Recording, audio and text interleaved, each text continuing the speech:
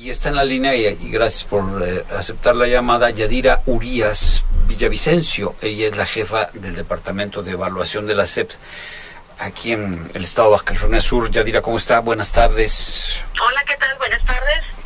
A ver, cuéntenos, esta Planea ¿son siglas o así se llama el programa por planeación? No, es el Plan Nacional para la Evaluación de los Aprendizajes de los Alumnos. Así es. ¿Qué diferencia hay con el de PISA? Perdón, escuché, perdón. ¿Qué diferencia hay con el programa de PISA? Bueno, la evaluación de PISA es una evaluación internacional que evalúa pues a gran cantidad de países. En este caso, Planea es una evaluación que es de la Ciudad de México únicamente, y este plan se aplica de manera muestral a nivel nacional por parte del Instituto Nacional para la Evaluación de la Educación a las escuelas de sexto grado, bueno, a los alumnos de sexto grado en primaria. Tenemos la aplicación en tercero de secundaria y también la tenemos en tercero de educación media superior. ¿Y cuál es la metodología?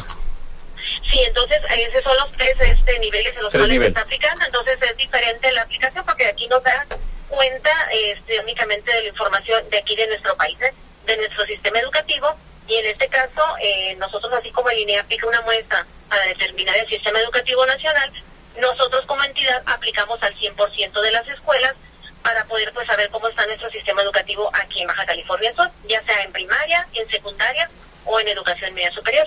¿Y cuándo se aplicó? Pues ahorita la última aplicación que se realizó fue en el mes de junio del 2017. La última aplicación la tuvimos en Planea. El Planea se aplicó en nivel secundaria a los alumnos de tercer grado. En este caso se aplicaron a 186 escuelas secundarias, tanto en la modalidad generales, técnicas, telesecundarias y particulares. De aquí de nuestro estado, ¿verdad? Sí, de todo el estado, al 100% de las escuelas, y esos son los resultados que se están compartiendo a partir de la semana pasada. Ajá. ¿Y dónde se pueden ver estos resultados? Bueno, mire, aquí es importante que la población sepa y el sector educativo que la información de Planea está disponible en una página que se llama www.planea.gov.mx. Ahí la información es pública, toda la información puede ser consultada por padres de familia, por maestros, directores, supervisores, en general la sociedad puede consultarla. ¿Viene con nombres de los alumnos?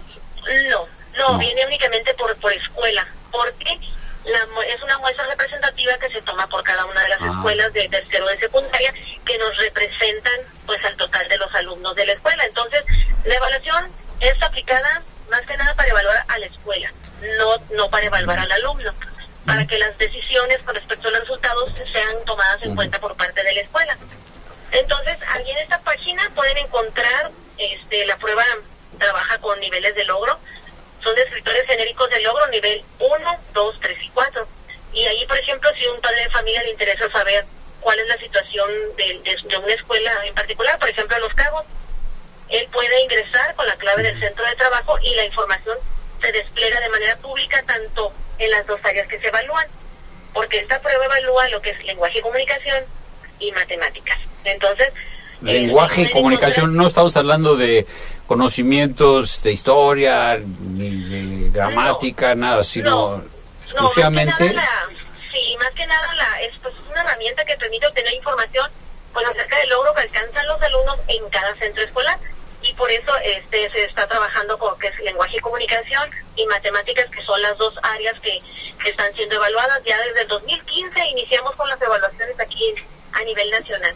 Antes se trabajaba con la prueba enlace, y después de unos análisis que se realizaron, se cambió a lo que es la prueba Planea, que ahorita está pues guiada por lo que es el INE, que es el Instituto Nacional para la Evaluación de la Educación. Y esta evaluación me imagino que tiene la misma metodología. Esta evaluación me imagino que tiene la misma metodología para toda la República, y aquí se está aplicando en estas escuelas de Baja California Sur.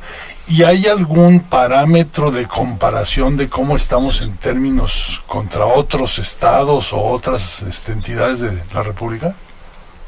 Bueno, mire, la prueba Planea se aplica pues a nivel nacional en todos los estados de la República, en el 100% de las escuelas de nivel secundaria. Y sí hay una emisión de resultados, dos resultados. El resultado que se emite por parte del INE, donde se evalúan lo que son la muestra que ellos toman y que están evaluando nuestro sistema educativo nacional. Y en el caso lo que nosotros evaluamos es nuestro sistema educativo estatal. En ese caso hay una publicación, hay resultados en la página que le comento, están los resultados por cada una de las 32 entidades que son evaluadas, y ahí se ve pues los resultados que tenemos por cada uno de los niveles que le mencionaba hace rato. Usted ya los vio, ¿no? Sí, ¿Y cómo? Estamos en el proceso de compartir toda la información que ¿cómo andamos? está generando. Pues ¿Cómo nos fue en Baja nosotros California tomamos ahorita en nivel estatal y en secundaria, en lenguaje y comunicación, si nosotros hacemos un comparativo del 2015 al 2017, que son los 3 años de aplicación que hemos tenido, ahí tuvimos el nivel 1, es el nivel de insuficiencia que es importante que lo disminuyamos, porque pues es el nivel donde no queremos que nuestros alumnos se encuentren. Así sea el nivel 1 y 2. El nivel que nosotros deseamos, el óptimo para Baja California Sur y para cualquier lugar de la República, es el nivel 3 y 4, que son los niveles pues óptimos o de excelencia, podríamos decir. Aquí en este caso, en lenguaje y comunicación, sí tuvimos 4 puntos de incremento nivel de insuficiencia en el lenguaje y comunicación, pero ha habido un avance significativo con respecto a los resultados que se han tenido. De hecho, es el área mejor evaluada que tenemos aquí en el estado, lenguaje y comunicación. Y tuvimos un incremento en el nivel 4, que es el nivel que estamos pues deseando incrementar constantemente. Tuvimos un incremento del 8%. Y le comento, esta información es pública, está en la página de Planea que le comento. Y si vemos, en comunicación, pero en comunicación, en lenguaje y comunicación, en cuanto a lugares, digo, ni modo, tenemos que para la República, ¿qué lugar andamos? En lugar andamos a nivel estatal, ahorita no tengo, ahorita no tengo el dato, pero sí estamos abajo de la media nacional. O sea, estamos abajo de la mitad. Eso es una situación, una condición nacional. Si ustedes revisan las gráficas que se nos muestran en la página, a nivel nacional los resultados que se obtienen no son los deseados, tanto en lenguaje y comunicación como en matemáticas. Hay que mejorar ahí, hay que mejorar mucho ahí. Sí, es a nivel nacional esta mejora que se tiene que hacer ¿Y tiene que ver? Resultados, si ustedes observan en la página que les comento, ahí se despliega cada una de las posiciones de los estados con respecto a los niveles de logro que están obteniendo. Aquí donde tuvimos un repunte muy favorable fue en matemáticas, en nivel secundaria, porque logramos del 2015 al 2017 logramos reducir siempre 7% en el nivel 1 y logramos incrementar en nivel 3 un 2%, en nivel 4 un 6%. Sabemos pues que son números que pues nos van marcando de que estamos avanzando. Y en matemáticas andamos en media tabla, abajo de la mitad o arriba. Andamos abajo también de la media nacional. Hay mucho que hacer entonces. Sí, hay mucho que hacer en el sector educativo a nivel estatal como también a nivel nacional. Y esto tiene que interesar mucho a los maestros, ¿no? Porque pues, es parte de hecho, pues si hay oportunidad le puedo comentar. Ahorita estamos trabajando el Programa Estatal de Evaluación y Mejora Educativa, que llamamos PEME, aquí en la entidad, donde estamos trabajando con 3 proyectos, que es el proyecto de uso y difusión de resultados de Planea en primaria, en secundaria y en educación media. Pues a ver, ahora próximamente, ojalá sea en un futuro muy cercano, pueda darse una vuelta por acá para platicar un poquito más ampliamente sobre este tema, no solo en la evaluación, sino de fondo, en cuanto al magisterio y a la educación en general. Gracias. Gracias. Órdenes para cualquier cosa. Gracias, Yadira. Bonita tarde. Que le vaya muy bien.